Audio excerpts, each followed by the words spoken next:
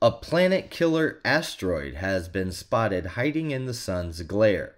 Astronomers have spotted 3 near-Earth asteroids that were lurking undetected within the glare of our sun. One of the asteroids is the largest potentially hazardous object posing a risk to Earth ever to be discovered in the past 8 years. The asteroids belong to a group found within the orbits of Earth and Venus, but they're incredibly difficult to observe because the brightness of the sun shields them from telescope observations. To avoid the sun's glare, astronomers leaped at the chance to conduct their observations during the brief window of twilight. An international team spied on the space rocks while using the dark energy camera located on the Victor Blanco 4-meter telescope located at the Cerro Tololo Inter-American Observatory in Chile. Their findings were then published on Monday in the Astronomical Journal.